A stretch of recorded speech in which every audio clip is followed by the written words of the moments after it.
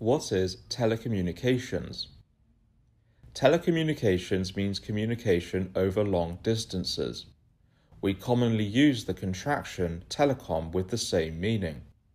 It includes the exchange of information via audio, video, electronic data, and other types of transmissions over considerable distances. Telecom is a huge sector that has grown significantly since the advent of the internet and mobile phones. Telecom today refers to any long-distance communication using electronic means. However, the meaning also includes all non-electronic forms. For people to refer to it as telecom, the communication must be greater than shouting distance from sender to receiver. There are many types of telecommunication technologies today. Examples include radio and TV broadcasting, telegraphs, the internet, satellites, microwaves, fiber optics, and landline and mobile phones.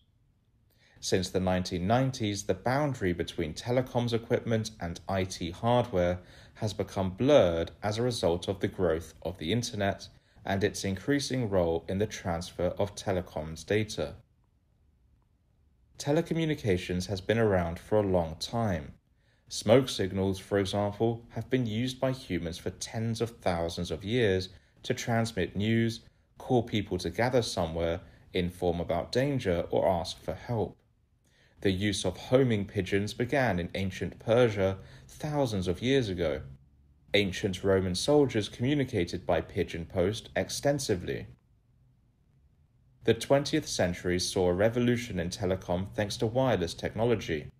Guglielmo Marconi, an Italian inventor, created a radio wave-based telegraph system at the beginning of the 20th century. The internet, which emerged 80 years later, dramatically changed how we communicate on a global scale.